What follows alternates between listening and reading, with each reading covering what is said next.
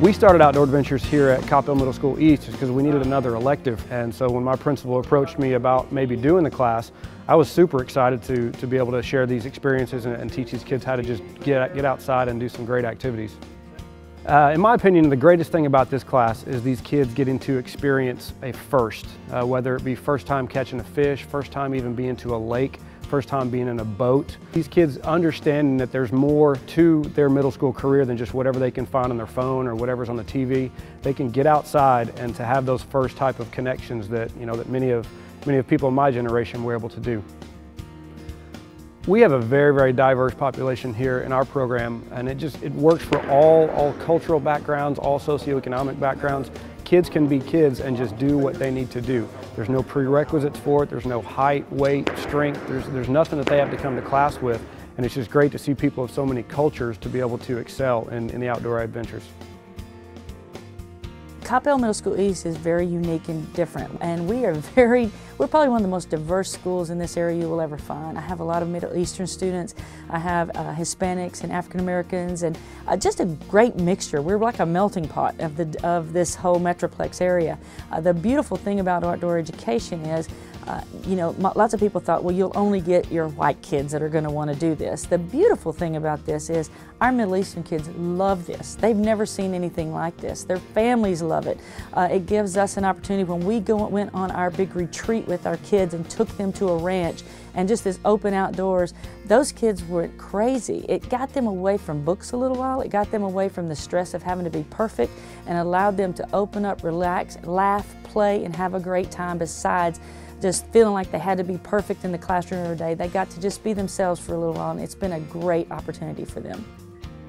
For our program, as far as the number of kids that we have, I think our kind of magic number is 70. So the past 3 years we've had about 70 kids each year in the program, and of those kids we've had about 70% get their Hunter's Ed certification and their Boater's Ed certification.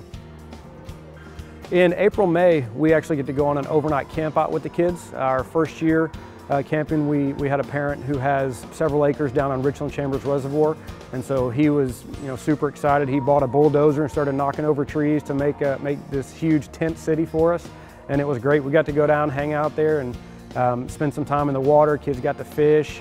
They certainly got to swim. We had these little portable flotation islands, and it was just a great time. We actually have 2 boats, both through donation from parents and things like that. And it's awesome, we get to use those boats on our camping trip that we get to do every year. One of the things that I wanted to make sure as far as the registration of the boat is that the kids at any time, they can check out those boats and they can go take them out for a weekend if they wanted to, as well as any of the equipment that we have. So we're really fortunate to have those things that the kids can use even in their spare time. One of the boys that I've kind of taken a liking to this year is a young man who at his previous school didn't quite fit in. He was struggling, being very, very aggressive in his behavior.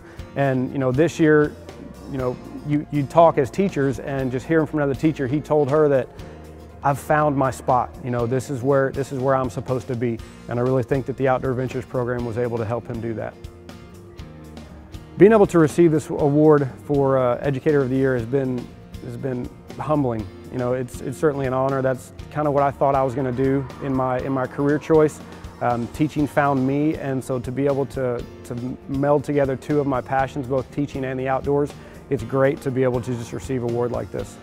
First off, I want to thank my principal, Ms. Springer. She and I go way back. She was a teacher back when I was in high school, and so she knew that I would bite hard on this program, and so I just want to thank her for always being supportive and making it happen here at East.